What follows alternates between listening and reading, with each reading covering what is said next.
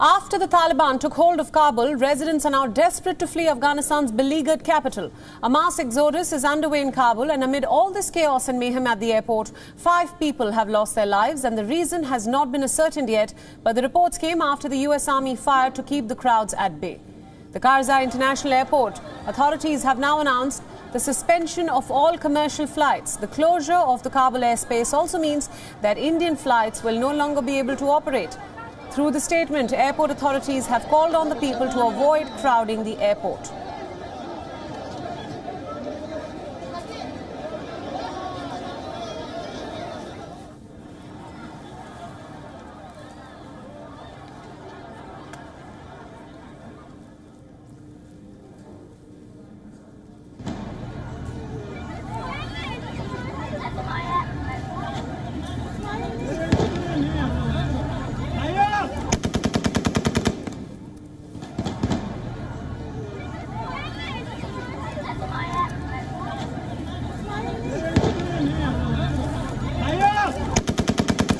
Amid the chaos, the US troops fired shots into the air at Kabul airport today morning, and after the Taliban takeover of the country and fall of Afghanistan's government, thousands of Afghans crowded onto the tarmac in the hope of catching a flight out of the war-torn country.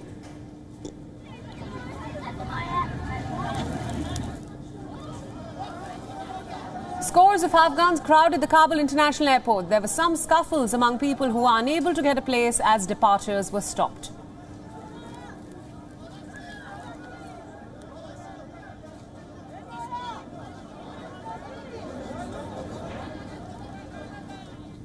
Another eyewitness video showed people shouting inside an Istanbul-bound flight that reportedly could not take off.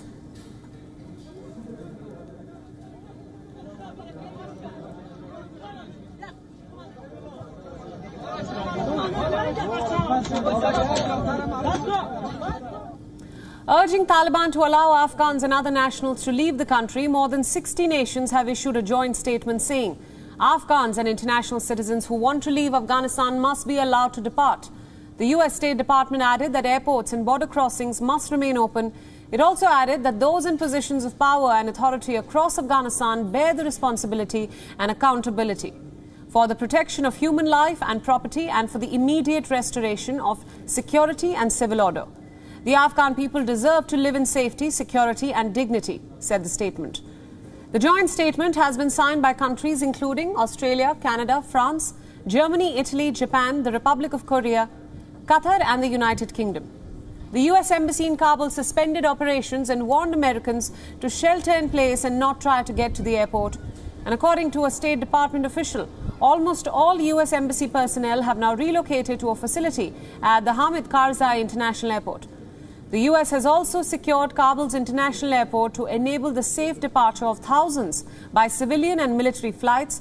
Several hundred employees of the US Embassy in Kabul have already been evacuated from Afghanistan. Accelerating evacuation efforts, the United States has sent 6,000 troops to the airport to fly out embassy personnel as well as Afghan interpreters. Also part of the departure plan are thousands of Afghans eligible for US special immigrant visas. The US Secretary of State Antony Blinken has played down America's hasty exit as he still calls it a successful mission. Let's take a step back. This is manifestly not Saigon. We're working to make sure that our personnel are safe and secure. We're relocating the men and women of our embassy to a location at the airport. It's why the President sent in a number of forces to make sure that as we continue to draw down our diplomatic presence, we do it in a safe and orderly fashion. UK troops have also arrived in Kabul to aid British nationals and diplomats still in the country. At all times, because we don't know where they're all coming from. How's it going? You good? Yeah, good, thank you.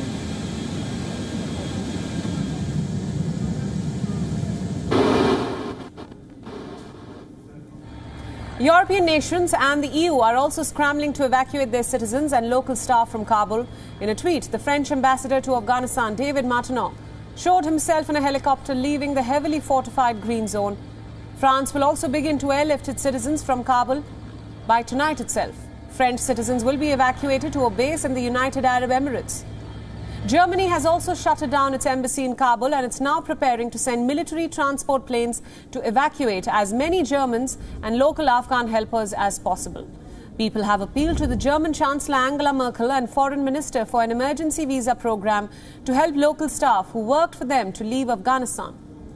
As part of efforts to evacuate citizens of New Zealand, their government is sending a C-130 Hercules military transport plane to Afghanistan for 53 New Zealanders, and defense officials have said that they plan for a month-long mission involving at least 40 military personnel tasked with servicing and protecting the plane.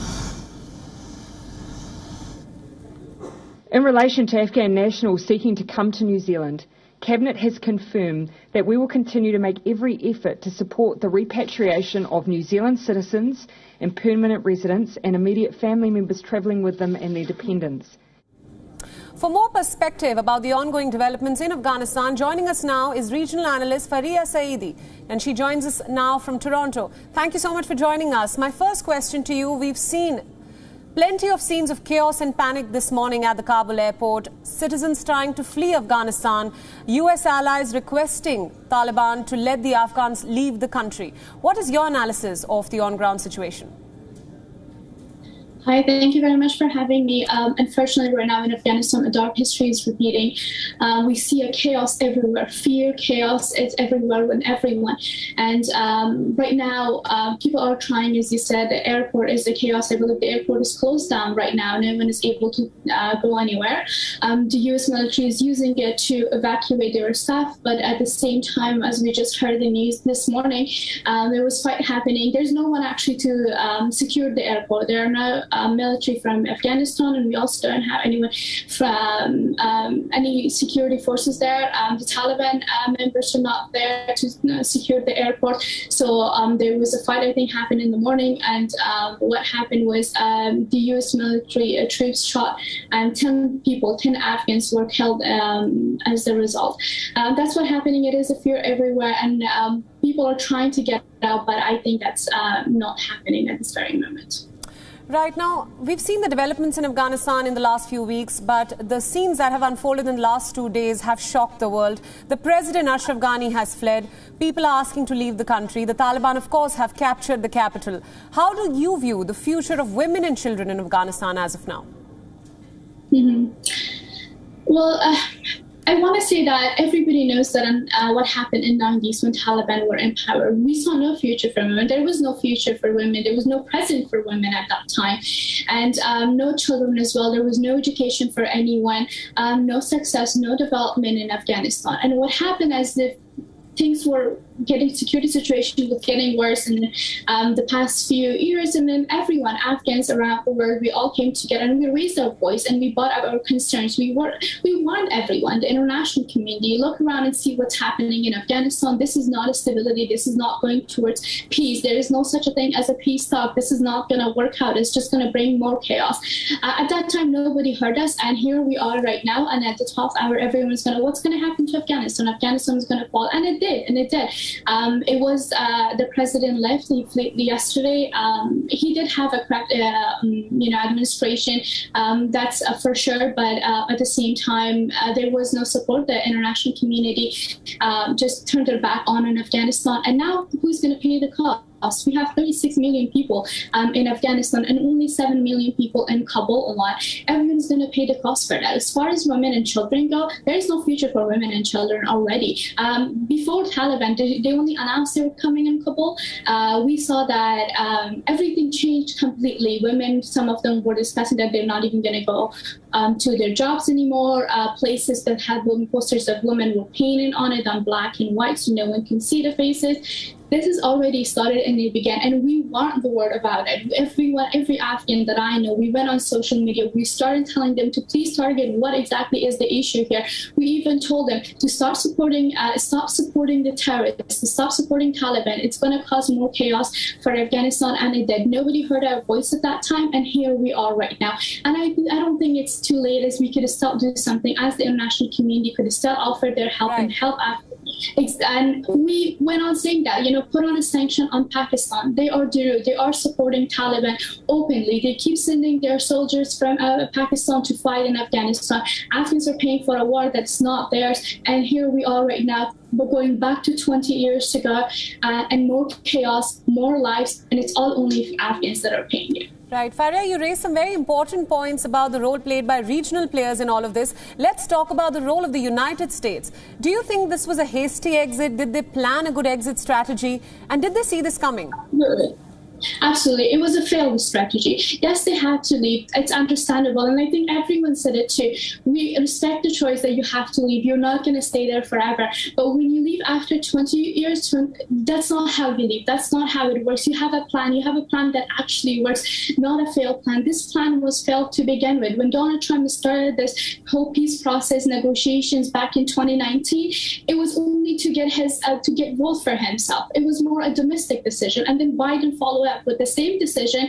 But what happened was that it wasn't stable at all. And they saw that in the beginning. Taliban were not ready to negotiate. They had problems with women being in the negotiation teams. Those were all signs of warning, but they kept pushing on this peace negotiations to the point where they came to this power sharing story. But here we are right now. There is no power sharing. There is no power. There's not even anybody in control right now. It's just talking to people and they're like, there's nobody in security. Nobody knows what's going on. No one is in charge of anything. Basically, you just see a bunch of people in cars with weapons in their hands from the Taliban member. That's it. Everybody's lost. I'm certain enough. We don't know what's happening next.